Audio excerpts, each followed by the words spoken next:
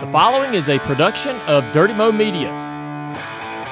Hey everybody, and welcome in to the Dale Jr. Download. Is it our official title for Tuesday? Yeah, okay, Dale Jr. Download. Right. And this is the part where already right now, like in the truck, you're like, well, who the hell is this? 'Cause this is not Dale Earnhardt Jr. This is Ryan McGee from ESPN. We are live, semi-live, from the Bojangles studio, and here as always with Curlin and with Dalton. Yes, sir. All right, Dalton, I'm going to get to the, I don't know you. Okay. I've known Curlin since he was like 4 years old. But 4 3/4. How often, I'm of a certain age, right? Okay. How often do you get Roadhouse references in your life? All the time. Okay. I used to get gifts of like Patrick Swayze on the cover and everything. Okay. Like the story goes that my mom, while she was pregnant with me, was watching the movie, and my dad came home and she goes, I think I found a name that I like. And he goes, looks at the TV and goes, Dalton? And she said, yep. No, what she said was like from the movie. The name is Dalton. Yeah. That's it. Yeah.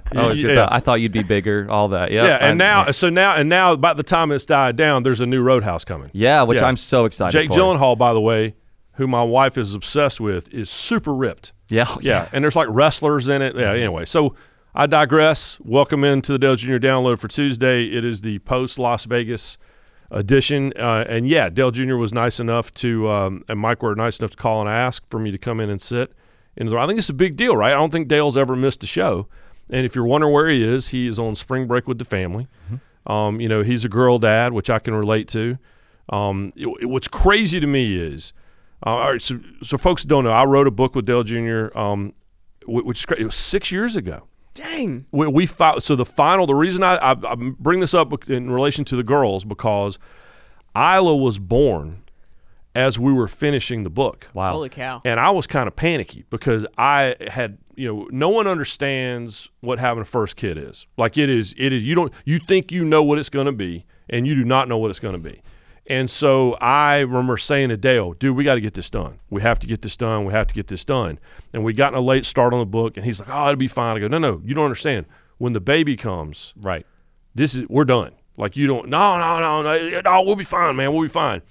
And I remember, I'm very proud of this fact. I am one of the first people to see Isla. Like I'm talking about like Amy and Dale and the doctors and the folks that work, on Dale's property, and like Dale's mom and like me. Wow. Like I showed up, and again, I said, oh, just come up Wednesday like we'd planned. All right, and I show up, and it was like a diaper bomb had gone off. Like, because you just don't know. You have no idea. And so I kind of I know how old Isla is, and I know how old the book is because they were essentially born at the same time. Isla was born, and we finished the manuscript for the book just a couple of weeks later, and then the book came out in the fall of 2018, but it's crazy to believe that was 6 years ago. But we'll talk about that. But what an experience. But yeah, thank y'all for having me. I'm excited to be talking some racing here. Yeah. In the dojo. Yeah. You said you're a girl dad, so like you probably know what the girl dad spring break is. What do you think Dale's doing right now? Well, all right, so I heard the show last week, and I was just laughing about him taking the girls to the American Girl doll store, which he kept calling it something else. He kept calling it the American Doll store. Yeah, American Doll store. I'm like, did you go to the American Doll store is a different store. That's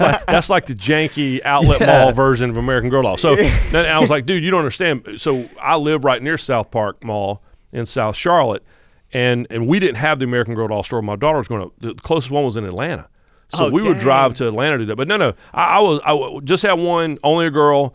There were not girls in my house growing up. I had a brother. Most of my cousins were guys. My girl cousins lived on the West Coast. So it was all dudes all the time, and so I learned very quickly about Barbie and American Girl doll.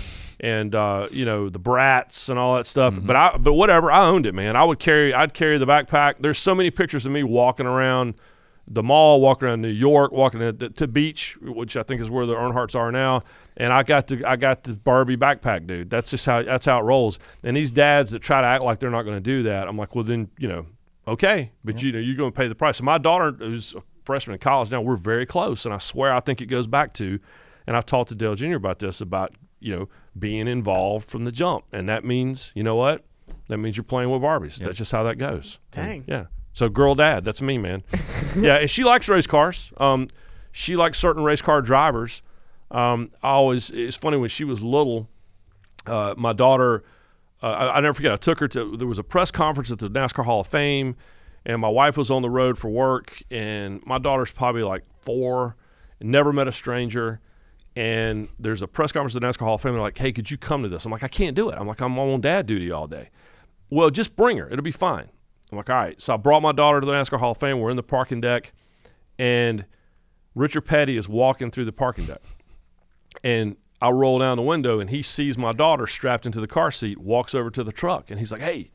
And she knew who he was. I mean, he's the king. He's Mr. the King, right, from Cars. Yeah. Mm-hmm. And my daughter's never met a stranger, and she froze. And he's talking to her and leaning in the window, and she completely froze. And he walks off. I'll never forget. She looked in the rearview mirror at me, and she goes, Dad, I blew it.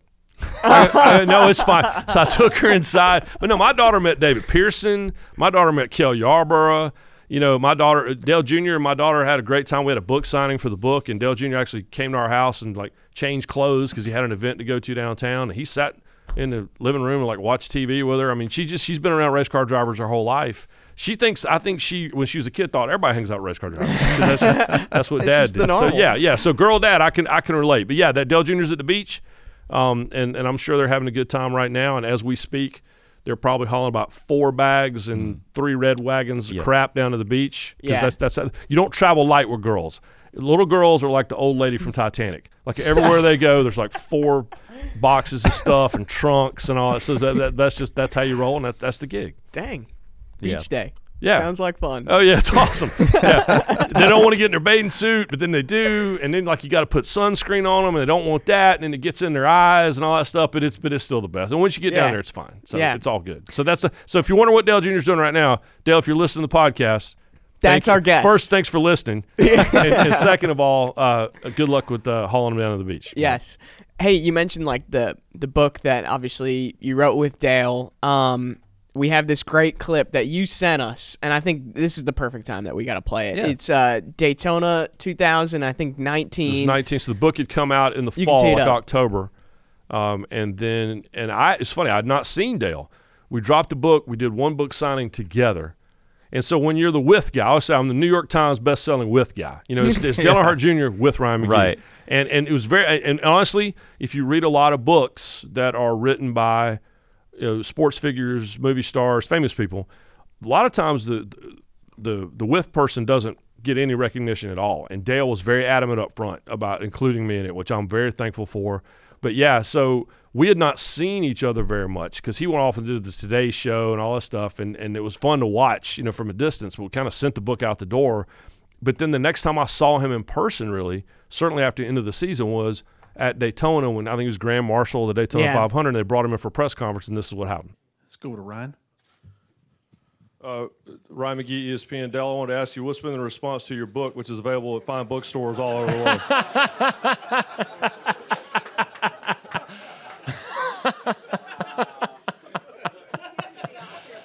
Yeah, it's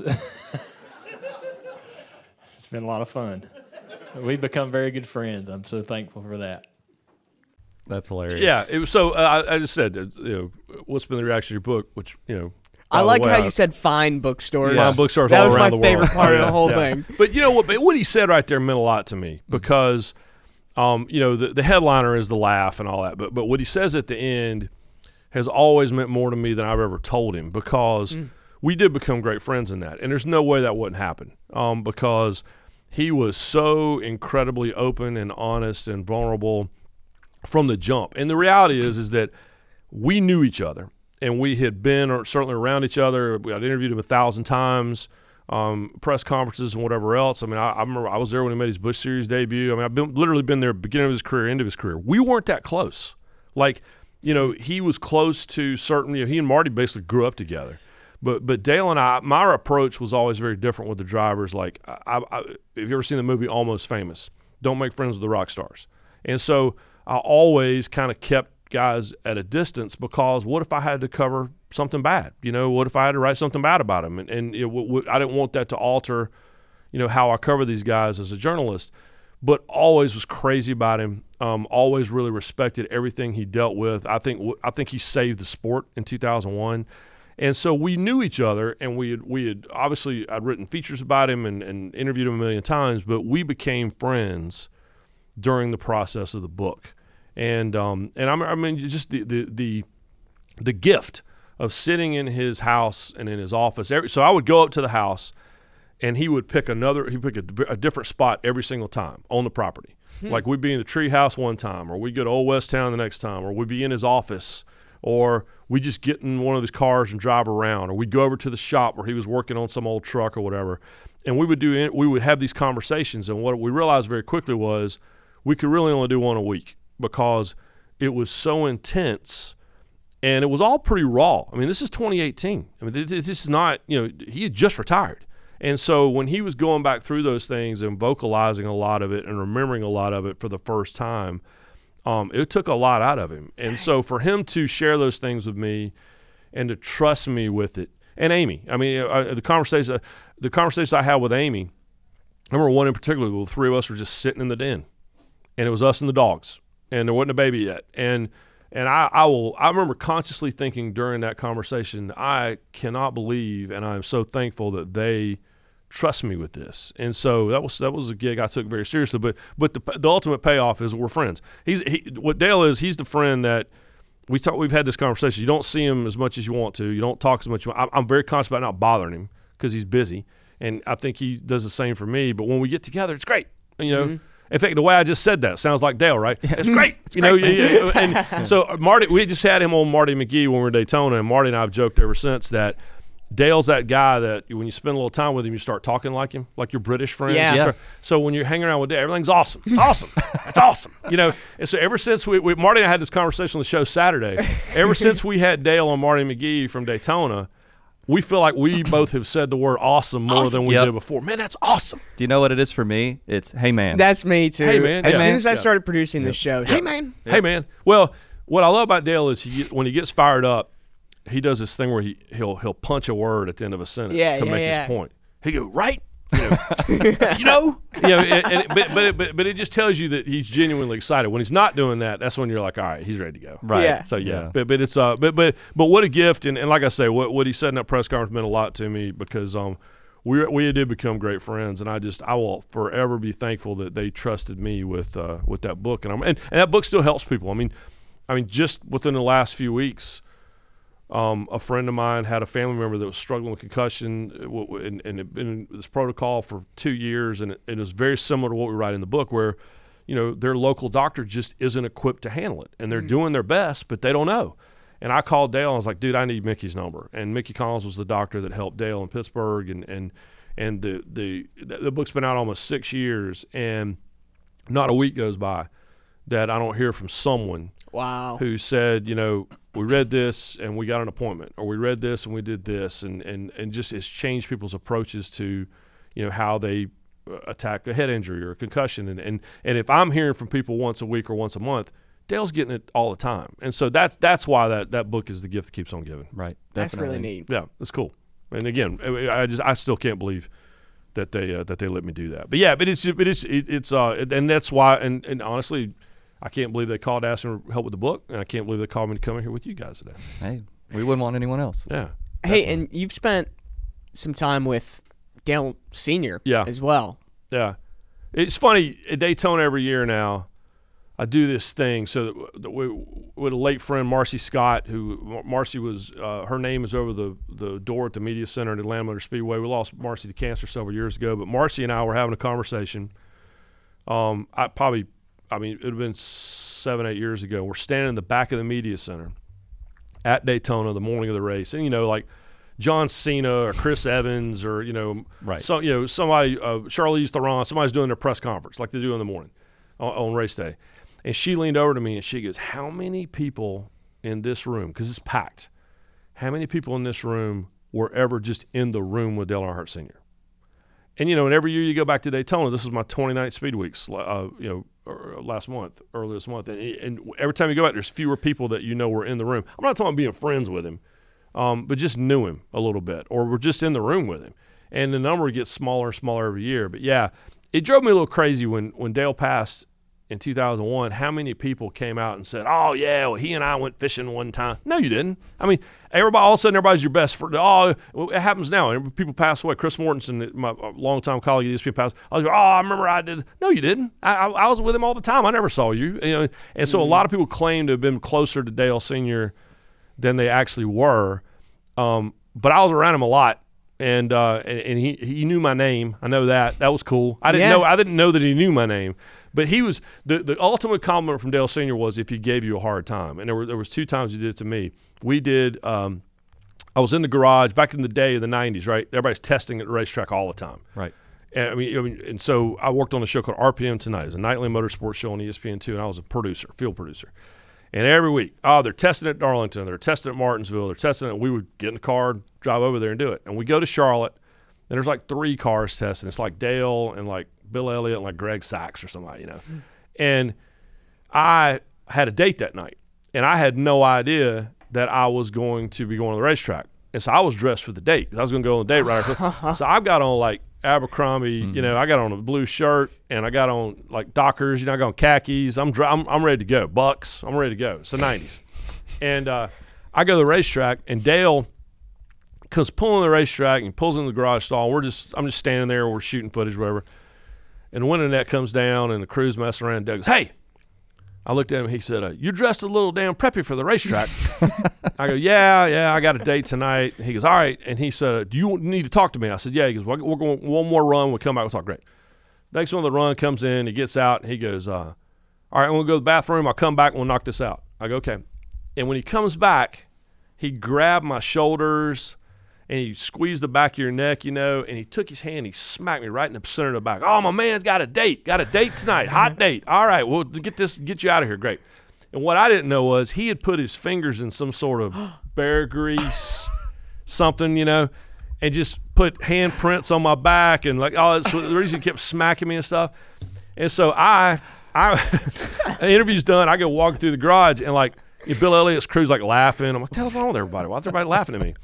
And I get in the truck, and I'm like, I remember I stopped to get gas or something, and there's something on the seat of my truck. I was like, "What is this?" And I realized, so I take my shirt off like in the parking lot of the gas station, and I got Dale Earnhart's handprints on the back of my thing. My God. He put like a sticker back there, like a Moog awesome. chassis parts or whatever. And so, that was a typical Dale Earnhardt prank because it was funny, but it wasn't funny. Right. And so now I got to go back to my apartment. I got to change clothes. And I'm an idiot. I threw the shirt away. It was ruined. Yeah. But how amazing would it be? Oh, yeah. If you have didn't this wash shirt? it, Should have that frame. Yeah. But Dale Earnhardt's handprints were on it. So yeah, there was that, and then there was one time, at the 1999, the end of the 20th century, ESPN did this big, broad, sweeping project that kind of was the granddaddy of 30 for 30 and all that, and it's called Sports Century. And they went and polled all these sports writers, broadcasters, whatever, and came up with the list of the top 100 athletes of the 20th century. And they did documentaries on the top 50. And, it's Michael Jordan and Babe Ruth, and you can imagine.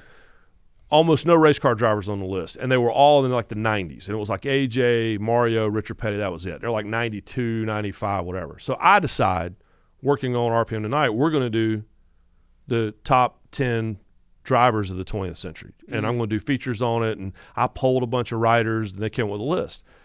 And we set down interviews. All the guys were live. We set down interviews with everyone. We go up to DEI, which is brand new. This was in 1999, and it's the Garage Mahal and all that stuff. And Dale's agreed to do an interview. And they set us up in the executive, lunchroom, like this really, really nice dining hall. And there's an executive chef and all that stuff.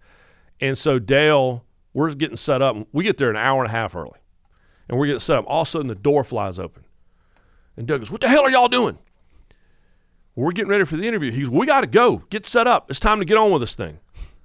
And I'm like, "Dale, we got like an hour and a half." "No, you don't. You got 5 minutes. I'll be back in 5 minutes. Y'all better be ready." Slams the door. Oh my God. And we don't even, so now we're hauling gear and sandbags and hanging lights and all this stuff. And this is the 90s, right? So y'all got these fancy LED lights. These are like old school, like hot as hell, theater lights. Radiate. Yeah, they weigh Fire 500 hazard. pounds. So we're setting up all this stuff. As me, I remember the photographer was Chuck Lampe, and I can't remember who the third guy was. And we're scrambling. And we get it all set up. And in the middle of it, he opens the door again. "Are y'all ready? Damn it, it's time to be ready." And slams the door shut again. So we get it ready, and I'm sweating and everything. And then he comes in, and he goes, "Well, good job, y'all." He goes, "Now let's eat." Oh my. And they bring in lunch. And so we all sat there and had lunch. And I am rattled. And now he's like, man, eat this escargot. This is great. I'm like, all right. And so he completely messed with us. So then we do the interview. And what the 20th anniversary of his death in 2001, we did a big series, a big 30 for 30 documentary, E60 documentary for ESPN. And I told the producers, go find this interview. Because in my mind, it was the greatest interview of all time. I wasn't a reporter. I was a field producer. And they found the interview like in the back corners of the library at ESPN. So I only have a clip, and the voice you hear in the background that sounds like a scared 12-year-old, that's like 29-year-old me, not even 29, like 26-year-old me, and I'm completely rattled and nervous to be talking to Dale Earnhardt. Is that one of the things that a lot of guys sometimes in their career they say, man, I really would like to run against Richard Petty when he was at his best, or I would like to run against Jeff Gordon when he was at his best, and you kind of you hit all that. I've been fortunately I was able to race with Cale Yarborough and Richard Petty and David Pearson and then Darrell Waltrip and all these guys, and then here goes Rusty Wallace and now Gordon, and I've been fortunate, been around a while. Maybe I've been around too long, but I still feel like we got some years to be around, and hopefully we can be racing Dale Jr. and some of these other guys for a championship. And so the interview, in my mind, the interview was like an hour long, and it was epic. And what you saw is about half the interview. Like the thing was about 12 minutes long. And toward the interview, you see his eyes moving around. He's looking for J.R. Rhodes, his longtime PR guy, like it's time to get out of here. Mm-hmm.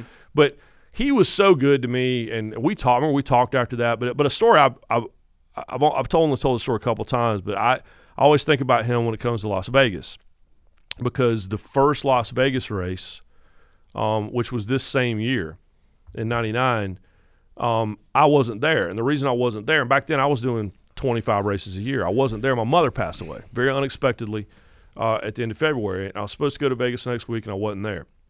And I was gone for about a month. And you guys know this, when you travel every weekend, it's not a big group. It's only a few hundred people. And so you know when someone's not there. And I knew Dale knew my face because I was there every week. But there wasn't any way he knew my name. I wasn't. Again, my job was to get Matt Yoakum and Bill Weber and John Kernan and these guys, Jerry Punch and these guys, set them up. I was a producer. But I remember I finally came back to the racetrack, and it was at Darlington, and I was coming out of the bathroom. Y'all know they got that old locker room bathroom thing at that old garage in Darlington. I was coming out of the bathroom, and Dale walked past me. It's in the middle of happy hour, and he walks past me, and I walked past him, and he just kind of nodded at me. And all of a sudden, he goes, "Ryan." It's the only time I heard him say my name. And I turned around, and he walked up to me, put his hand on my shoulder. He goes, "I heard about you, Mom." He goes, "I'm so sorry." And now I'm trying not to cry, in front of the Intimidator. And he goes, "I need to tell you something." He goes, "Everybody's going to tell you that you're going to get over this one day." He goes, "You are never going to get over this." He said, "My dad died, 25 years ago, whatever it was." And he goes, "You never get over it. You just learn how to live with it."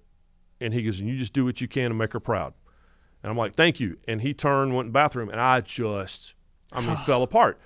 And then going back to the fact that I wasn't really close with Dale Jr. when his father passed away, sometime in the spring of 2001, I stopped Dale Jr. and told him that story.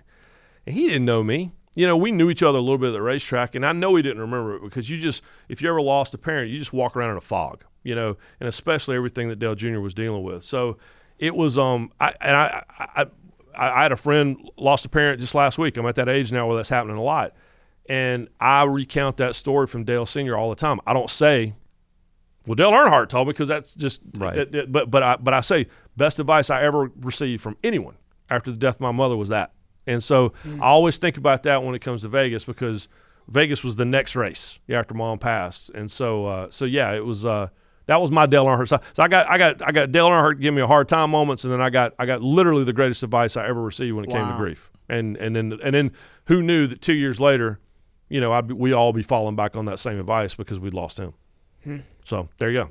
That's literally all the stories I have. Like, again, all these people that tell these stories, "Oh, yeah, Dale and I used to go hunting together." Right. And Childress would go, "That damn guy never went hunting with us." All of a sudden everybody starts claiming they were friends, but those are my Dale Sr. stories. I'll say from that clip, you didn't sound nervous. Yeah. You sounded more well-fed. Yeah. And I sounded like, it's funny, people, the weirdest thing about doing Marty and McGee is that people accuse us of having fake accents. It's the weirdest phenomenon. The first thing is them telling you how to dress. I can't believe you wore that tie. You need a haircut. I'm like, really? But then the other part is people thinking that Marty and I are faking our accents. And then you hear me then. I'm like, hey, Dale. How you doing, man? I'm so from Rockingham, man. It's like, oh, yeah. Dale, did you like racing against Kale Yarborough? That's what it sounded like. So yeah. You think when I moved to Bristol, Connecticut, and I sounded like that, they were all like, we don't understand anything you're saying. I'm like, yeah. That's what got me my break at ESPN was I could play interpreter for when they would feed in interviews with Bill Elliott. Dang. I remember because everybody, I was the only Southerner at ESPN in the mid-'90s when I first started out of college. And I remember all these guys, all these Northeastern corridor, guys all went to Cornell, and they got 500 vowels in their last name. You think they understand what the hell Bill Elliott was talking about? Right. And so I remember clearly about a guy named Matt Sanduli, legendary ESPN guy. And Matty says, where's the Southern guy? Don't we have a Southern guy? I'm like, yeah, he's coming here. I don't know what the hell this guy's talking about. That's you. And he would play, and Bill Elliott's like, well, we have a deal with the situation. And I'm like, well, all right. He said it's the deal of a situation, and what he means is so. I was like a UN interpreter. That was my break at ESPN. It got me moved back to North Carolina within 2 years. So that's so awesome. Yeah. So yeah. Dale, what was it like when you raced against Richard Petty, Dale? Was that awesome? Yeah. You sound like a Family Guy character when you do that no, it sounded like one there. Yeah, exactly. Yeah. But it's so funny when you go back and listen to it. But Marty and I all the time, we go find old pictures. If you ever Google Marty Smith and Dale Earnhardt Jr., you get two pictures. You get the famous moment of them drinking the beers together, which they talked about on the show a couple weeks ago after the Homestead race. And then the other one is Frosted Tips. Yeah. Oh, yeah. Peroxide Marty and Dale Jr. and but they all had Casey Kane. All those dudes had. I never did Frosted Tips. Y'all can probably tell I never pulled that off. But we have people in the room remember that. Every race car driver thought Frosted Tips was the way to go, and it worked for them at the time. Should we bring it back? No, never. Not a chance. It'll come back though. My daughter's buying vinyl records, and I love vinyl. I know. That's all. But everything comes back. I was in a Urban Outfitters with my daughter over the holidays, and they're selling damn cassette tapes. Oh, so it's like everything comes back. Yep. The 90s, I could make so much money now if I had just saved all the Chase Authentics, right? Oh, I had boxes. Yeah. I mean, the jacket I'm wearing now, I'm wearing a Star Wars. This is a pod racing jacket. I love that jacket. Thank by you. the way. But it looks like a 90s. Mm-hmm. Yeah, I had boxes of that stuff and just hauled it down to Goodwill. My daughter's so mad at me. Oh yeah. Because she would allow. I was in a store at the mall, and they were selling a Mike Skinner Lowe's racing shirt for $75. Yeah. I mean, Mike Skinner. I love Mike, but I mean, I think even Mike would be like, really? That's like someone in 20 years walking around with like an AJ Allmendinger jacket. No. So I'm at that age now, right? We're going to talk. And by the way, we are actually going to talk about racing. Allmendinger. But I'm old enough. I remember the day Hunter Nemechek was born. Oh. I remember the first time I saw Chase Elliott, he was about 3 or 4 months old, and his father was carrying him down pit lane on the morning of the Daytona 500. So I'm at that point now. So the retro stuff is hilarious to me because I've come completely full circle on all that stuff. Look at this guy. Oh, hey. Oh, yeah, dude. Is he rolling a tire? What's he doing right there? Rolling a Goodyear tire. He's sexily rolling a tire through the garage. Look at the collar on this shirt. Can you see that? Oh yeah. Holy cow, yeah. man. No, dude. It was one of the greatest things that NASCAR Chasm does is he'll dig out those old headshots. I'm a sucker for all these retro social media accounts. NASCAR social media, and when they dig out there was the one year where NASCAR man. Yeah. And I worked at NASCAR. I worked at NASCAR Productions back then. We called it NASCAR Images for a couple of years. And I remember we'd do the headshots. We bring the guys in and shoot all this video, and we'd have the person in there with the thing spraying their faces to make them look sweaty, and then shoot them almost like a fisheye lens. So their noses look huge and they look all sweaty. I'm like, what are we doing to these guys? But at the time, that was what you did. That was cool back then. Yeah, and as a field producer, if you took a tripod into the field, you get fired because the whole idea was keep it loose, man. Right. We're gonna shaky. Oh yeah, it's MTV, baby.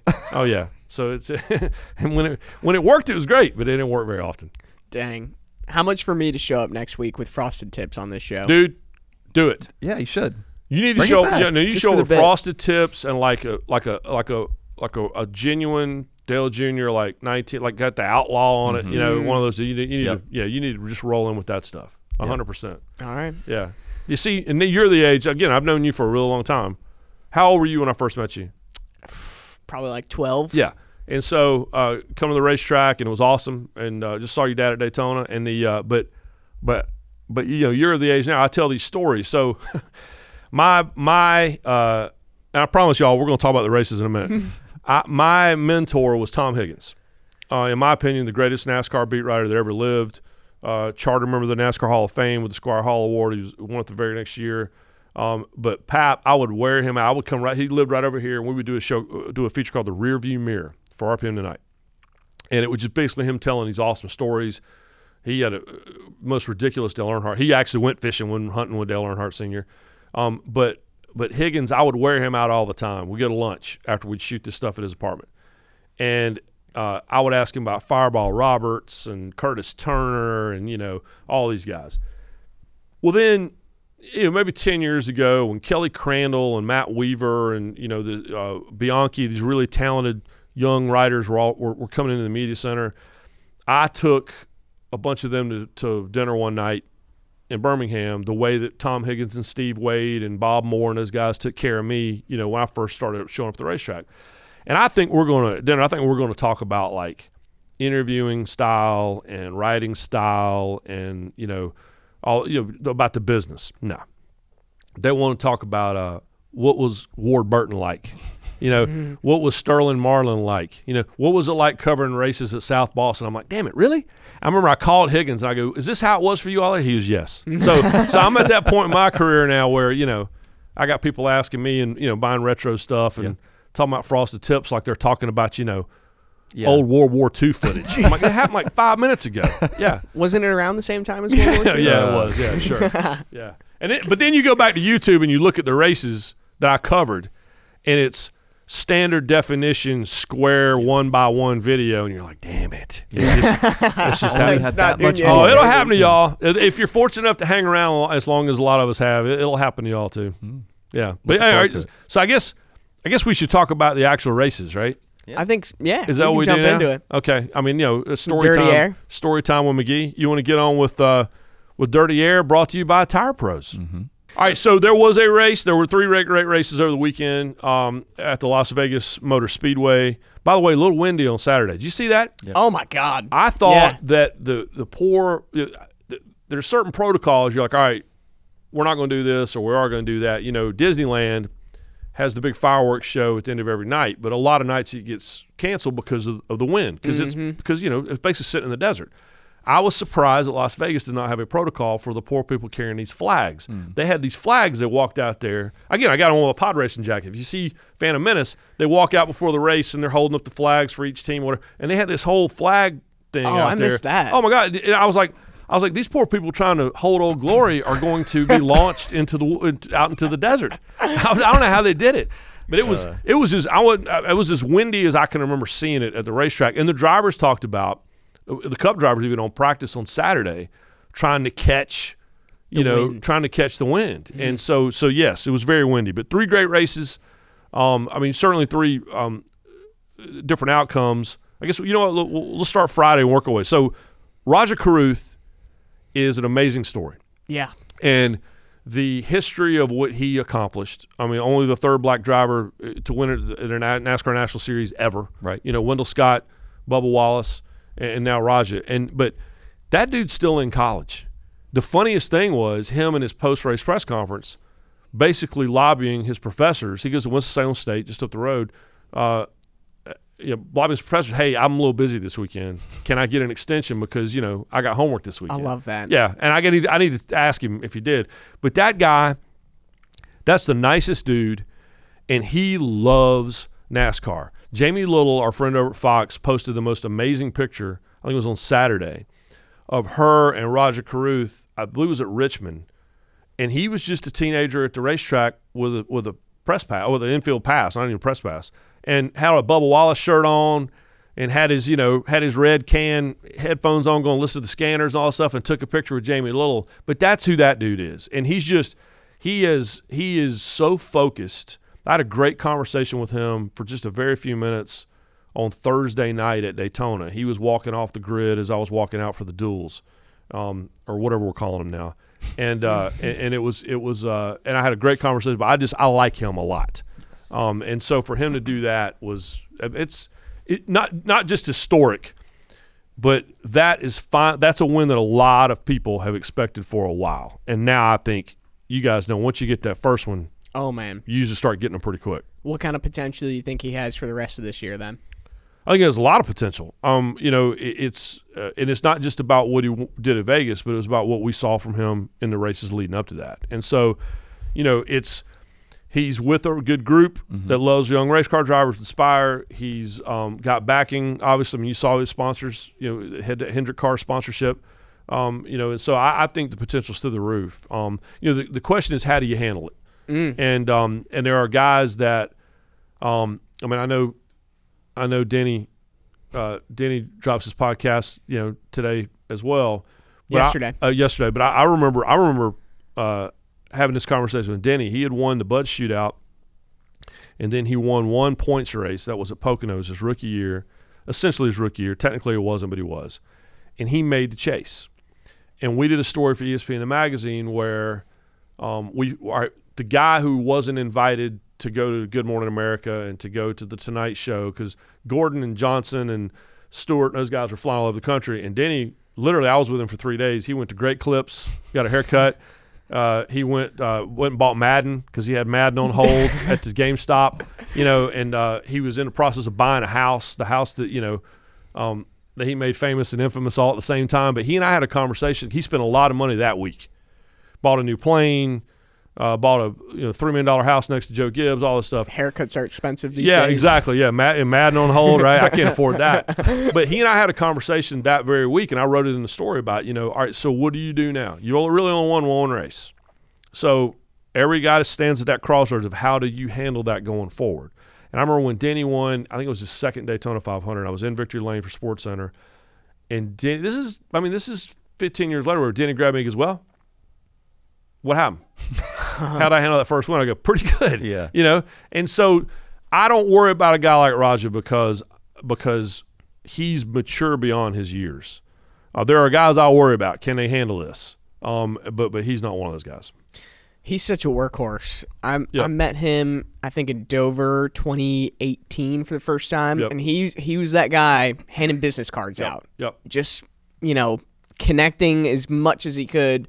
It's cool to see that. He said yesterday on Door Bumper Clear too that you just got to do the work, you know, and that's it. Good things come to people who do the work. Yep. Who do you worry about in terms of handling the pressure? You said Rajah's not one of those guys. No, it's an interesting time for me because I have to work really hard to get to know these guys. I used to know them all coming up. I mean, like Dale Jr. I watched Dale Jr. and Kelly race at Myrtle Beach. So there were guys that I knew. I knew who Jimmy Johnson was because we used to, run his stadium truck highlights on RPM Tonight back in the day. So I don't know the kids in the truck series like I used to. Mm-hmm. And even if I did, I wouldn't say, well, damn, the guy can't do it.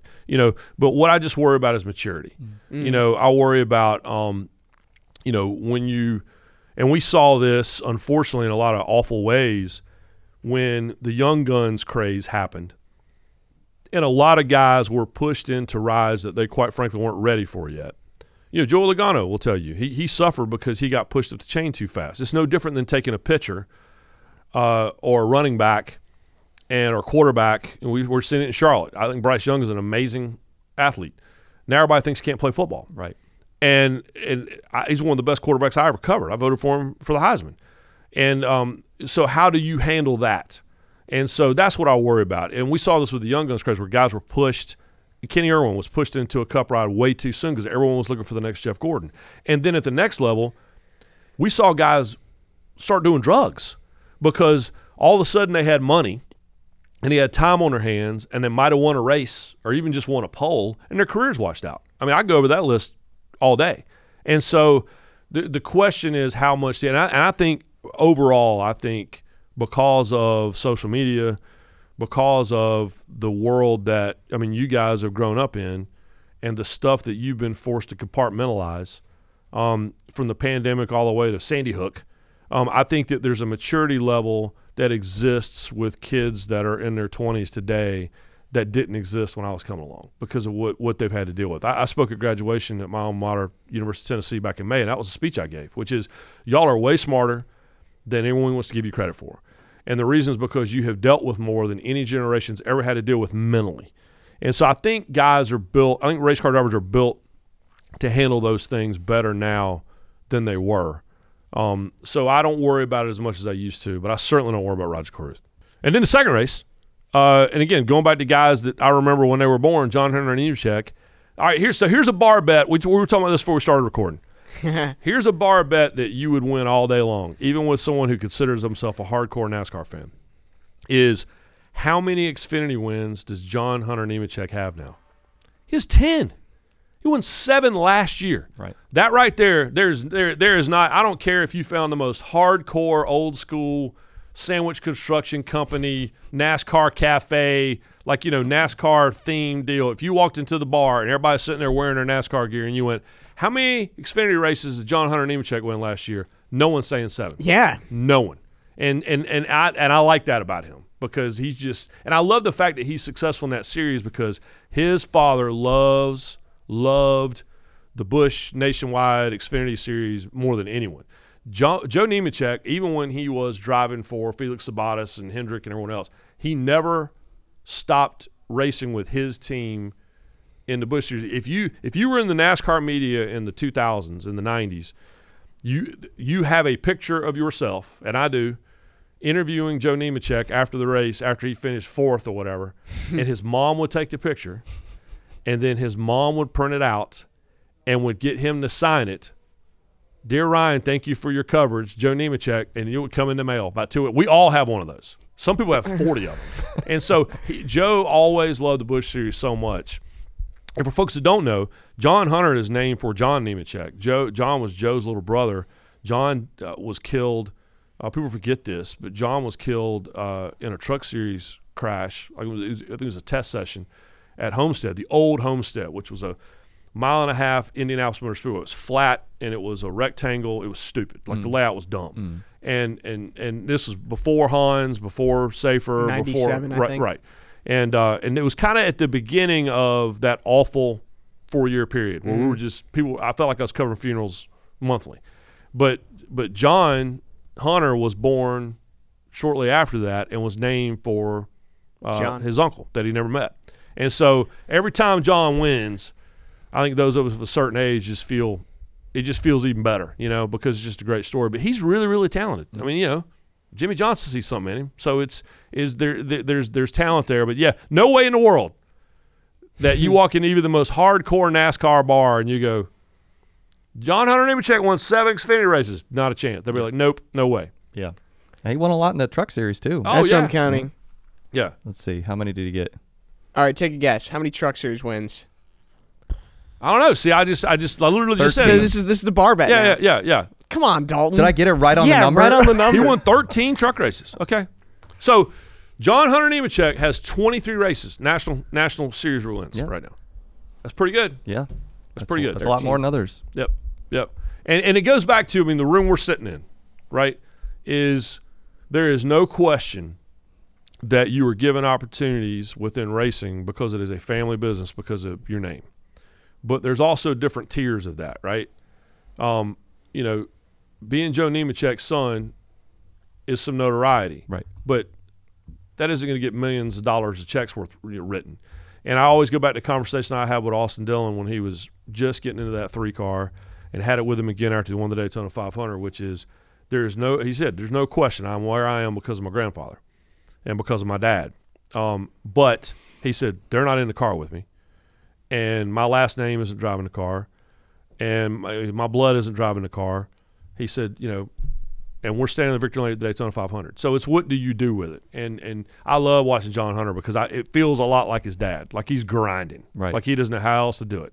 And that's what that's so there are a lot of guys. I'm actually again I can go through a whole other list of guys with last names that that we were all sold on. He's going to be the guy, and really nice guys and talented guys, but it just didn't work out. And so to watch John Hunter win like he's winning. All right, talking about guys with potential.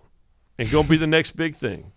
I have managed to not talk about Kyle Larson now for like a half hour. Do you think he has potential? I think he has potential. Yeah. So this guy. So there aren't a lot of guys that come in with more hype than Kyle Larson did, and there's a difference. There's hype because of your last name, or there's hype because of the team you're with, or there's hype because of whatever.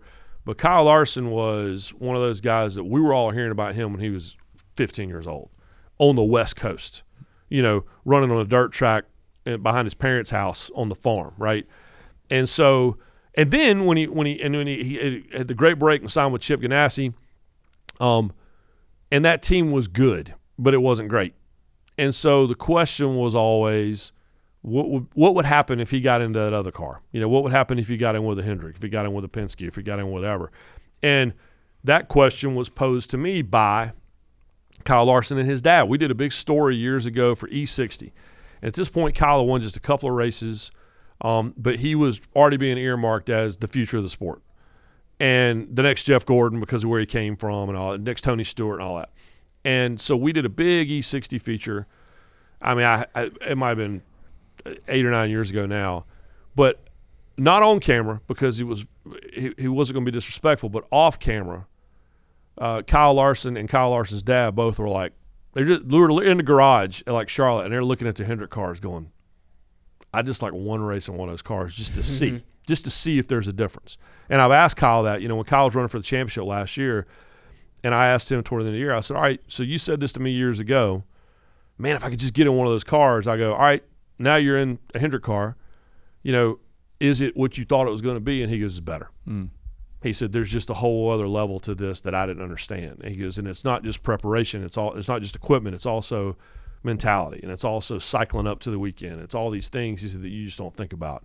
And that's how, you win as many races as they have. So, yes, I think he has potential. He went 24 Cup Series races now, which in a relatively short time, he's won 24 races. He's now 31. 31? Mm-hmm. We said 30. Front of your page. Yeah, it's now 31st alone all-time on the all-time wins list. He's right behind, so he's right behind. He's just 2 wins behind Dale Jr. now, right? Yes. Yeah, Dale had 26. Yep, and 2 wins behind, and Dale's tied with Fred Lorenzen. Right.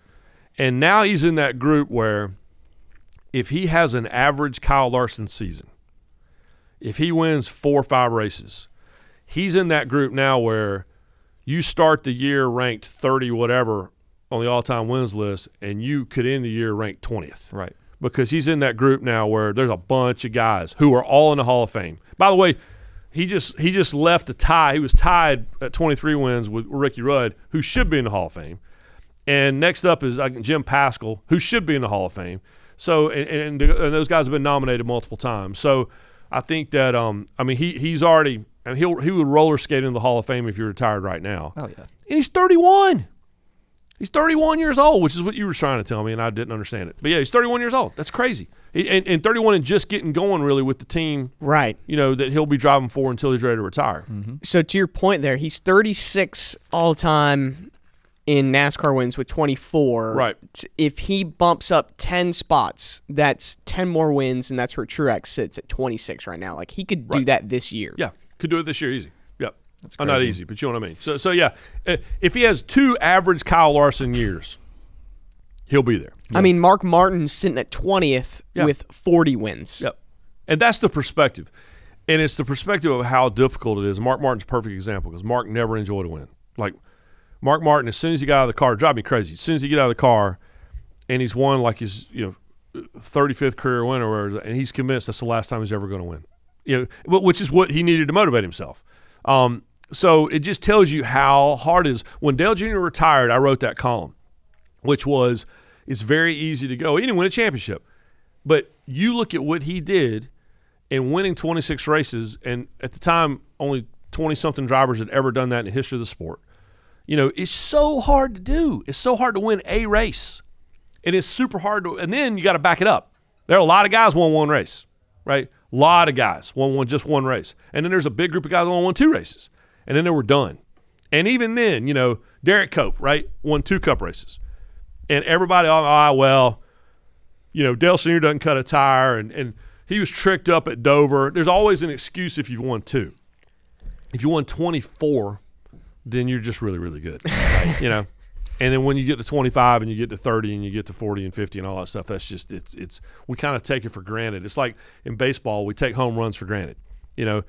These guys now, especially in the steroid era, these guys at 600 home runs, and Dale Murphy at 398. It was really hard, but it's just very easy to retroactively go, that's not many home runs. Yeah, it is. It's a lot. And so Ricky Rudd was a crazy talented guy and grinded his tail off for 30 years and famously won 1 race a year for how many years? 16 years in a row, whatever it was. And he didn't win as many as Kyle Larson. 23. Yeah. Yeah. So it's just truly, truly remarkable. And also, too, I am the first one to have ripped the Drive for Diversity program, which has been around for 20 years now. But now we're sitting in a year where we had a Truck Series winner at Daytona came from the program, Kyle Larson came from the program, Rajah Caruth came from the program, Daniel Suarez came from the program. That's so credit where credit's due. As someone who has banged on that deal for a long time, because I just felt like back in the day, a publicity stunt. But to now see guys who actually came through the process, like Rajah, and see them win, seeing them win in races, that's pretty cool. Yeah, definitely. Did Reddick, if we talk about how good Larson is, did Reddick stand a chance trying to track him down? It seemed like Larson was able to. I thought he had him. I mean, I really did. With 2 laps to go, I'm like, all right, here we go. Yeah. And the way he was, by the way, like Harry Gant riding that wall, that was awesome. Yeah. It was awesome. And see, I'm doing it now. Hey, man. That was awesome. He was riding the wall, man. It was awesome. Right? But it's, no, I thought he had a chance. But also, credit to Kyle Larson. That car was so good. Larry McReynolds had the best line on the post-race show. Larry loves to talk about turning points, right? And they asked Larry about the turning point of the race. He goes, the turning point of that race is when they loaded that 5 car on the rig in Concord, and it rolled out on Tuesday to go out there. And he's right. And but that car was so good, but he still had a chance to lose the race. And that car was going away. Yeah. And he still figured out a way. And that was a master at work. And if you're Tyler Reddick, we're talking about getting headspace, right? If you're Tyler Reddick now, what do you do with this? Because 3 times now they finished 1-2. Mm-hmm. And 3 times Reddick has finished second. Yep. And Tyler is a California guy with all the headlines and all that stuff, and very much to me like Kyle Larson. Is he with the team that can get into where he needs to get, all those things. So, yeah, the question is, what do you do with that? Is it the motivator for you? Or do you become, and with the greatest respect to a Hall of Famer, Rusty Wallace, who could not get around Dale Earnhardt in his head? He couldn't do it. And so if you're Tyler Reddick now, are you going to be like Harry Gant struck a race, right? Oh, hell, here we go again, right? Damn, I'm running behind him again with 3 laps to go. This is not awesome, But the one finally when he does it, and he will one day, it'll be fine. But Tyler is the kind of guy that will turn that into motivation. So but man, that's got to be so frustrating. And again, it's so hard to win these races when you have a chance and you don't, and you think you really had a chance, and you think you might have made a mistake.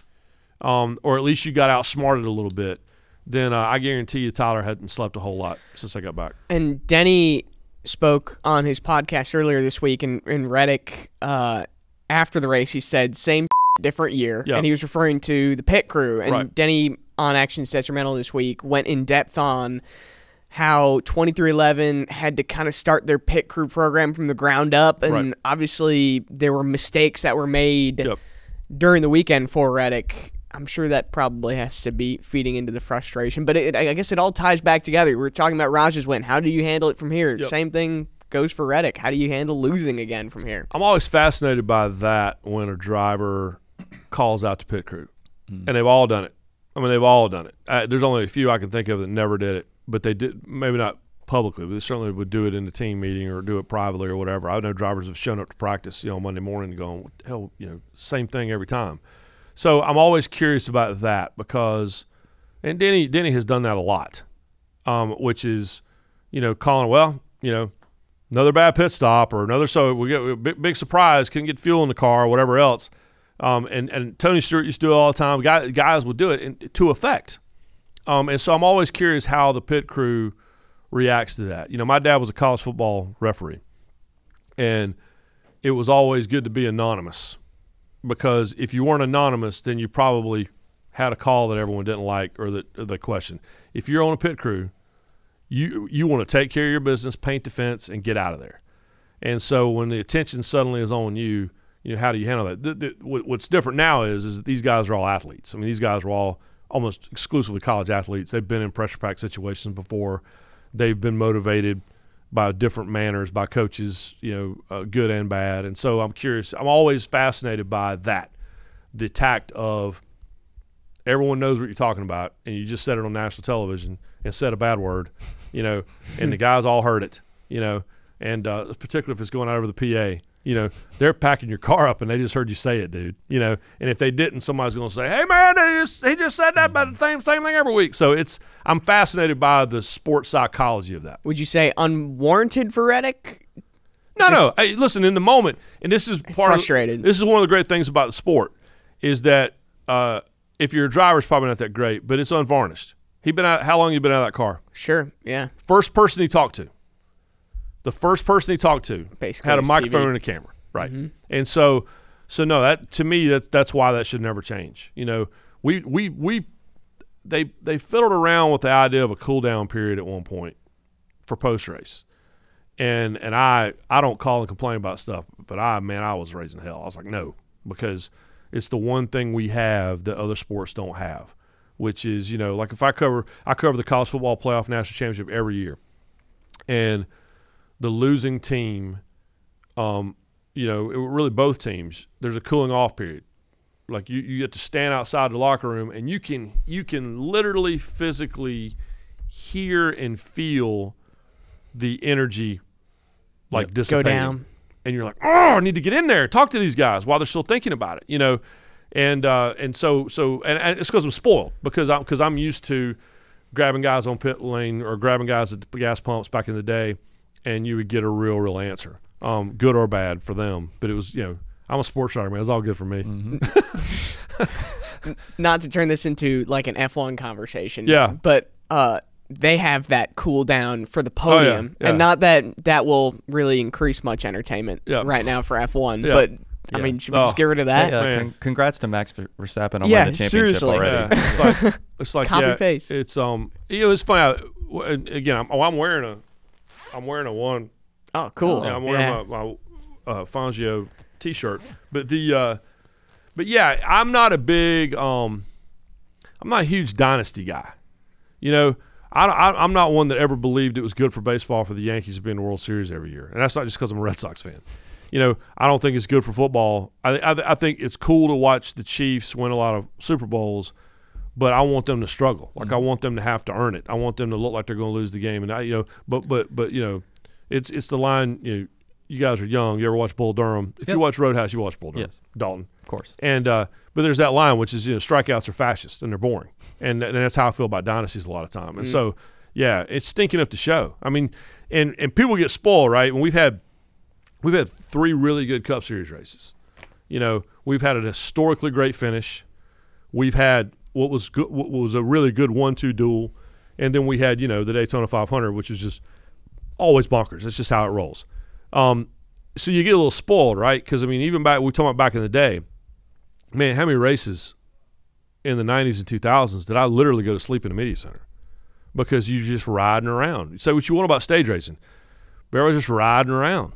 And I mean, I covered races. I was at a race in Michigan at Dale Jarrett. I'm still mad at him about that race because it was the most boring thing I've ever been to. We go to Coke 600, and guy would win by an entire lap. Mm-hmm. You know, and I'm talking about not that long ago. And so yeah, when I watch some of these F1 races now on my network, by the way, and I'm very proud of that. Yeah, and we're very happy to have them at ESPN. But it's but it is. I mean, we did Marty McGee. On Saturday morning. By the way, I like the race being on Saturday morning, the F1 race. I came back to the house, and the dog and I went to sleep. So thanks, Max, for stopping for the nap.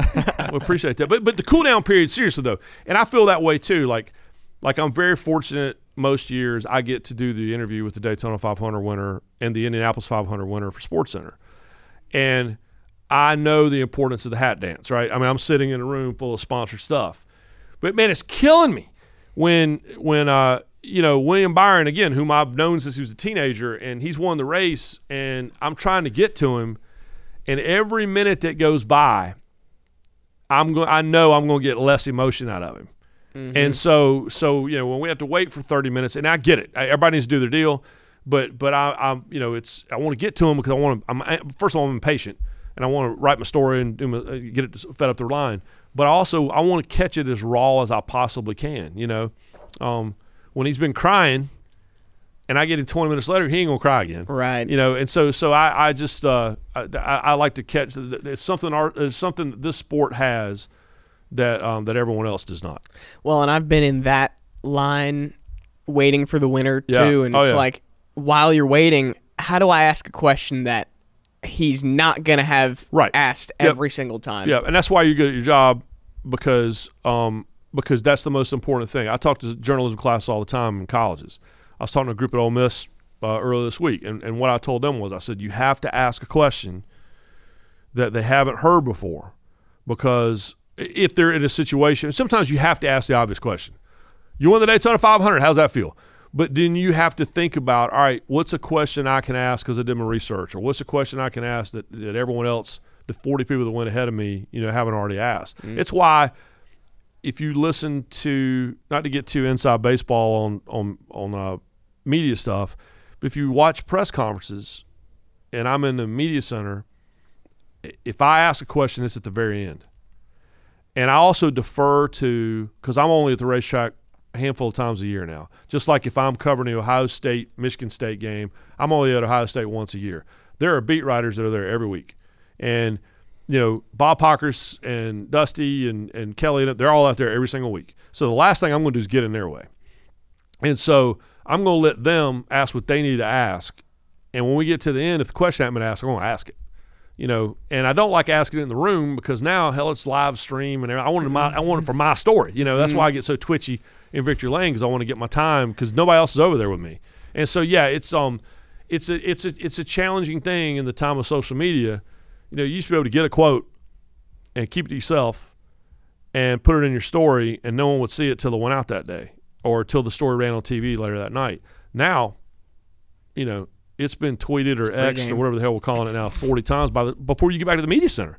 And so, yeah, it's an interesting time for content. Definitely. Is there a question that you asked, you got an answer for, that you remember the most after a race? That's a great question. Yeah, there's we all think we know how race car drivers. There's a part of all of us that think we could do it, right? I've been going to racetrack, getting paid to go to the racetrack for almost 30 years. And there's a part of you that thinks you know how to do it. So what I love is when they teach me something I didn't know. And when it was at the height of the tandem racing at Daytona, and Jeff Gordon, who had basically pushed Trevor Bayne to the win in the Daytona 500, but Jeff Gordon proceeded to make me feel like a moron. It wasn't his goal, but he made me realize I don't really know what the hell these guys do, because he started talking about stuff like Joey Logano just got busted for, finding ways to control the air sitting in the cockpit, and knowing the stuff that Dale Earnhardt would talk about with an open face helmet, about hearing air pressure changes and feeling it in your nose and feeling it in the back of your throat, and all right, now it's time to go, and being able to look 2 turns ahead and feel where it's all going to go and hope that you're right, but it's the best educated guess you have. But Jeff Gordon did that for me the day he pushed Trevor Bayne into the and it was funny because we do the scrum, right? Everybody's talking to him, and I think back in those days they would take they'd take 2 through 5 to the gas pumps. And so we go to the gas pumps to talk to those guys while the winner was doing all the Victory Lane stuff. Then we'd run a Victory Lane. But back then they wouldn't bring them to the media center. Like it was I think that's the window that happened in. But anyway, I just remember it all kind of dissipated, and then Jeff just grabbed me and started talking about, I want to explain to you what actually is happening out there. And that was the tandem deal, and I think that might have been COT, right? With the It was around that time. Yeah, so it was, but him that those are my favorites. I mean, the all-timer was when I went to do it wasn't a race situation. I went to do the story on Aaron Fike, just to ask him, "Are you okay?" and he sat there and confessed to me that he had shot up heroin and got in a race truck. And there aren't a couple moments in your career where it's like that. Have you ever seen the movie Spotlight? Which is the movie about the Boston Globe, and when they were breaking the story about the horrible stuff with the Catholic Church and kids and all that stuff. And there's a moment in that movie. If I ever meet Rachel Adams, right, from Mean Girls, right. If I ever meet her, I'm going to ask her, who did she talk to? Because this priest starts accidentally confessing and doesn't realize he's doing it. And the look on her face in that shot where she's taking notes and not losing eye contact and trying to make sure I keep this going, that only happens once or twice in your entire career. And when Aaron sat there across that table from me and just said it, and I stopped down. We need to talk about this for a minute. And we changed drug policy. We changed everything because of that story. And so there's only a couple times in your career where someone will say something to you and you'll be like, when I was writing the book with Dale, there were Amy said things to me that I still can't. I mean, that's when I knew, all right, they trust me, and sitting there on the couch and saying, this is what happened here and this is what happened there, and I really believe this, and I thought this was over, and and the things that Dale talked to me about, again, there's a level of trust. Sometimes that's therapy for them, and even if they don't know you, they're just telling you, right? Because they just need to say it to someone. Yeah. But in those situations, that's a trust level, and so you don't ever take that for granted. Should we move to Ask McGee? Yeah, is it Ask McGee? Is that what we're doing? So it's Ask Jr. I like the graphic y'all built, by the way. X over just Jr. a big X over Jr. and a little bit. It was like the cover of the book. Dale Earnhardt Jr. with McGee, with Ryan McGee. And on this thing, it was Ask Dale with the X and McGee. Yeah. So yeah. All right. So Ask McGee. I'm a little nervous about this, but we'll roll. Yeah. This first question coming from, I think it was Twitter. Okay. Do you have a favorite Dale Jr. / Dale Sr. story? I know we talked about some Dale Sr. stories earlier, so you'll have to tune into that. So any good Dale Jr. stories that you have that's a favorite? Yeah. So when Dale, so after Dale retired, and typically Daytona Speed Weeks, I stay in a hotel down toward Orlando because I got to do some work, and Daytona's kind of crazy. But this particular year, I guess it was 3 years ago, Marty Smith, my co-host with Marty McGee, convinced me to stay at the Streamline Hotel. And I'm a NASCAR historian first and foremost, so staying at the Streamline's awesome. It's awesome. For folks that don't know, that's the hotel where NASCAR was founded in 1947. And a group of guys sat in a very, very smoky, room upstairs, the Ebony Room. And now that's an awesome bar, and there's a rooftop deal, and that place was completely falling apart most of the years I was going to Daytona. And now they did an amazing job of renovating. So Marty and I stay there. And that on paper that sounds like a great idea, but if you're having to work and I'm on the top floor and I've got, a country cover band up there, and it's like Barth Brooks or or Dux and Brun, and they're upstairs playing like literally 12 inches from my head. So I go up there to like, damn, what's going on up here? And there's Dale Jr. and Amy, and they're doing a big launch, like a big vodka launch, right? And so I'll never forget. And this is when we had just gone through the book together, and I hadn't seen Dale in forever. And all this is going on, everybody wants a piece of Dale. Like everybody's there. The sponsor people are there, and there's fans there, and all this stuff. And Dale, this is why I love him so much. He grabbed me. He goes, come here. And we walk way down around this corner, like through the crowd and all that stuff. And we go, and we would completely abandon Amy. Like she's surrounded in this cabana area by all these, hangers on. So he walks me all the way around the corner over on the back side of this hotel. And he goes, hey, man, how do you feel about Tim Richmond? And I go, what? He goes, how do you feel about Tim Richmond? You and I have never really had a conversation about Tim Richmond. I go, do you not need to be at this thing? He goes, I'll go back. He goes, I've been saying, if I see him again, I'm going to ask him about Tim Richmond. That's what we do, right? The last time I met Dale for breakfast, which has been way too long ago now, I get there and he walks in with a big folder full of stuff that he'd found in the desk of this former NASCAR official, and he like purchased some stuff at an estate sale, and he's opening up all these forms, like registration forms for like races in like 1949 and 1950. I'm like, this is awesome. I'm like, it is awesome. But that's why I love Dale, because it's like no matter what's going on, my wife says all the time, like when I was able to write a book years ago when ESPN was getting back into NASCAR about the greatest moments in the history of NASCAR. And I'm writing about Fireball, and I'm writing about Curtis, and I'm writing about, Joe Weatherly and these guys. And my wife's like, bless your heart. She goes, you have had all this stuff in your head with nowhere to talk about it or write about it. And so Dale Jr. is like my safety valve on that stuff. And I hope he feels the same way about me. Like, hey, man, how you feel about Tim Richmond? I would have never expected, but that's what conversations are like with him, which is why I love it. That's awesome. That is great. We actually, this is a first for Ash Jr. We had a fan send in an audio message. Okay. So All right. I'm gonna play it through my phone here. Okay. You wrote that book with Junior, and I was just wondering what was the coolest thing or most interesting thing or surprising thing that you learned about him when you wrote the book together. Who was that? Pretty awesome fan. Sounds- He didn't leave his name. I can't It put was my all finger on Ralph. it. Yeah, Ralph. That's yeah. Ralph from Mooresville checking in on the Ask McGee. No, we talked about it a little bit at the top of the show.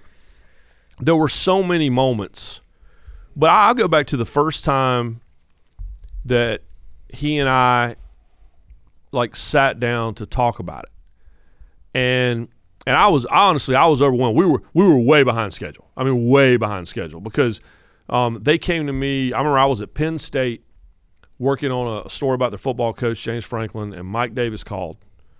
And I was pulling into a Japanese restaurant because I don't know if y'all know this about me, like Dale Jr., I love teriyaki. So anywhere I am, I'm finding like a hibachi place, right? So I'm pulling this hibachi place in College Station, or excuse me, in Happy Valley, Pennsylvania. And the phone rang, it was Mike Davis, and he goes, we would like to talk to you about maybe helping Dale Jr. with his book. And this would have been like October of 2017. Okay, well, when do they want the book to come out? 1 year. So just so y'all know, that's not how this works. Like when you work on a book, you have time, right? So I'm thinking, all right, well, we can start working. Yes, I'm going to do it. Well, let's work through the contracts and all this. Well, it went on and on and on and on. Then Dale Jr. had to go to the Olympics in Korea. Next thing you know, we're not starting this book until like the end of January. And the manuscript was due middle of March. This is not how you write a book. And so I was like, I'm not sure how we're going to do this. I really am not. But he and I finally got to go to lunch once all the papers were signed and the public deal was done with our great publisher, Thomas Dunn. So we go to a hibachi place down in Mooresville, and my brain is just rolling. Like I don't know how we're going to do this. I don't know how I'm going to wrap my brain around it. And we sat down, and he goes, all right, we need to talk about process. And I go, we need to talk about what we're going to write about first. And he goes, I got you. And that's when he airdropped these notes to me that I still have. And these notes are, if you've read Racing to the Finish, then you know these notes were the skeleton of the book. Like to the point that we just quoted the notes. And this is how his brain works. This is why he fascinates me. Is all along while he was suffering, he was putting notes in his phone. And these were breadcrumbs. Like what he's thinking is, if something happens to me, I want everybody to know how I was feeling, going on. which is horrifying when you think about it. But he airdropped those notes to me, and in an instant, and I remember he airdropped them to me. He's like, "Hey, I got to take a phone call," and walked out, and left me by myself for about 5 minutes. And I swear, I think he did it on purpose because I just marinated in that for a minute, and it was like I wasn't worried anymore. And he came back, sat down, and I go, "This is the book." He goes, "I know it," and I go, "Who has seen this before?" He goes, "You." Dang. And so that right there was a moment I was like, all right, this is going to be this has the potential to be something special. And so from that moment forward, man, it was again his honesty with me, I will forever be thankful for, as a writer and as this amazing opportunity, but just as a friend, I couldn't believe that he opened up like that, and it literally started in an instant with an airdrop. People in the YouTube chat talking about those notes being a surprising thing to be able to read in the book. Yep. We got time for one more question. What's the dynamic like on Marty and McGee? Do y'all ever get into arguments, real arguments with each other? All right, so Marty did the show a couple weeks ago, right? Because Marty's in the Netflix show. I tell everyone I was edited out. They didn't interview me. But Marty, it's funny. So Marty, I didn't know Marty was doing the show.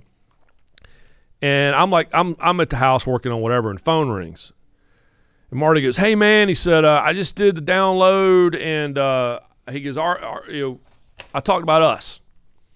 I'm like, "Well, what'd you say?" He goes, "Well, I just told him about how when we think something's wrong, we can pick up the phone and call each other or whatever." And I told him about that time I called you. I go, "Okay," and he said, "I just wanted you to know."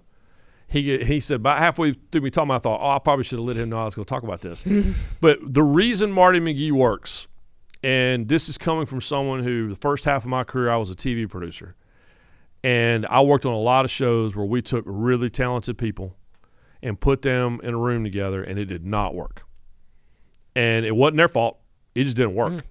And the reason Marty McGee works is we are friends, and I hope everyone can sense that, because when people are kind enough to compliment the show, they talk about the fact that we're just two dudes talking, and it's just talking. That show started.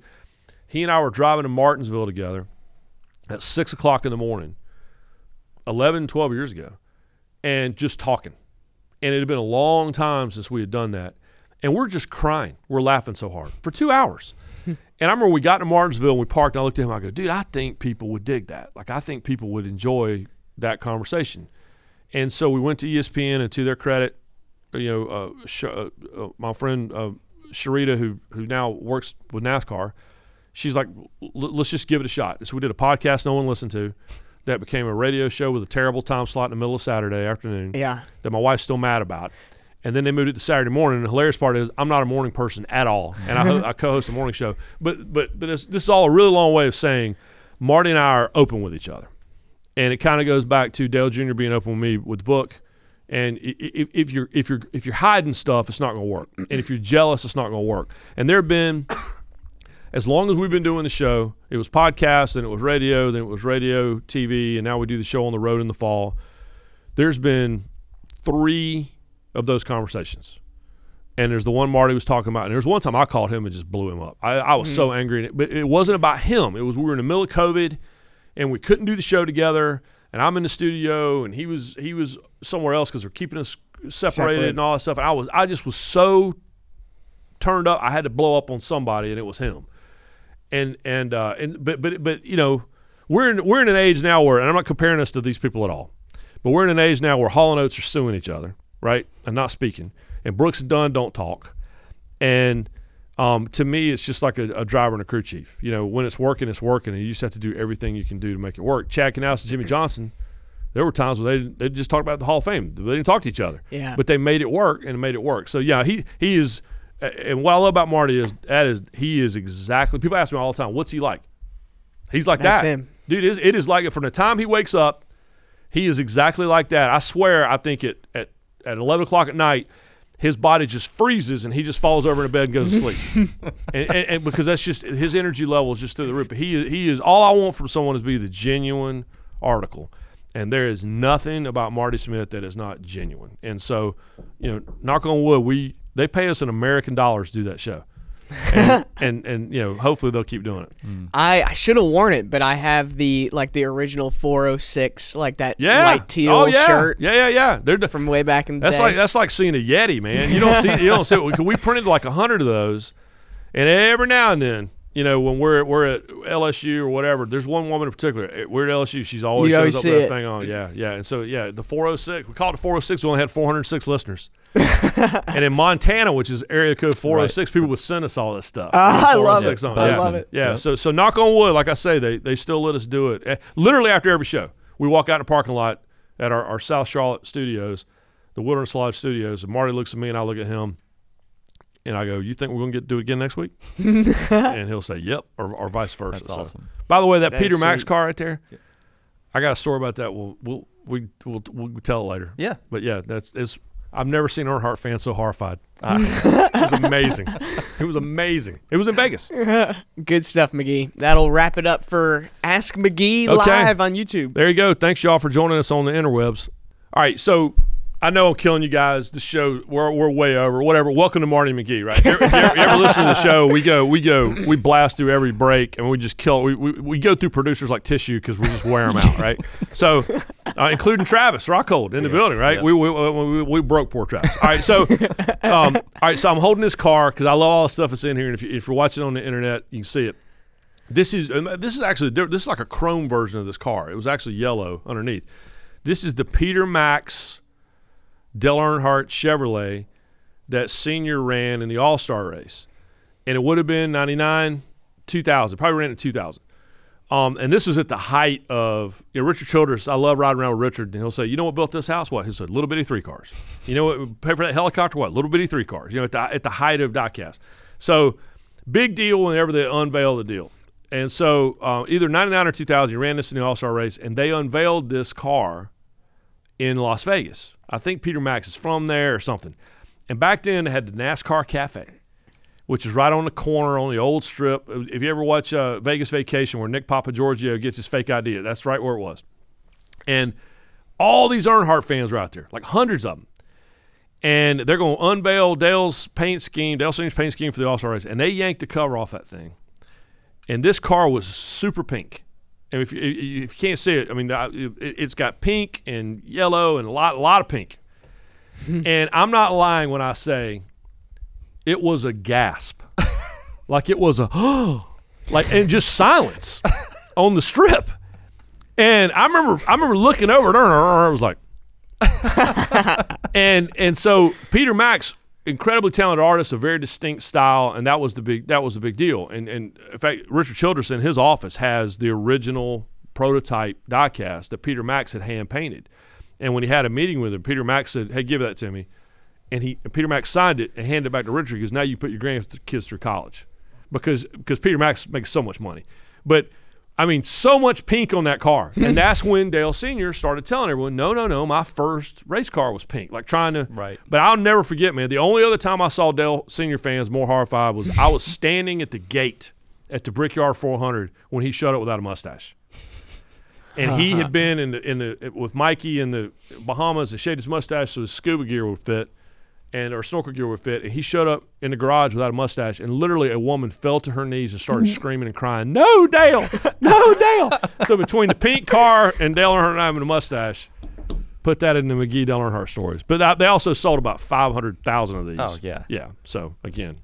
I'm looking at pictures of him without a mustache. Dude, it was the craziest thing I've ever seen. It's pretty wild. It doesn't look real. It was. Now on Instagram, you see these videos where these dads will shave their beard. Oh, and then they walk into the room, yeah. and their kids just flip out and start crying. The one kid, like the daughter, started screaming, no, crawled under the bed. Yep. I've had a beard now for years. I shaved my beard. My daughter was like, "Nope." Nope. And so, yeah, I'm not comparing my beard to Dale Earnhardt's mustache, but I'm just saying, but when Dale Earnhardt, I literally, because they parked the haulers behind Gasoline Alley. When he walked into that gate, that woman literally started, I mean, like in the movies, like, "Oh, no," like collapse on the ground. "No, Dale, no."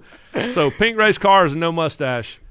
Not for even Earnhardt Dale fans. Earnhardt sometimes wasn't as cool as we thought he was. That was me when remember when Jimmy showed up to the garage like in whenever the last year for Lowe's was, and he shaved. Yeah. Oh yeah. And his beard, it looked so strange. Yeah. And I now, didn't fall to my knees, but it was now, very thank God. Well, now I'm afraid to shave because I'm afraid if I shave it now, it'll grow back completely gray. Like I don't have any gray hair, but I'm afraid if there's a little bit in there, but I'm afraid if I do it now, it'll go completely gray. But yeah, but y'all, this has been so much fun.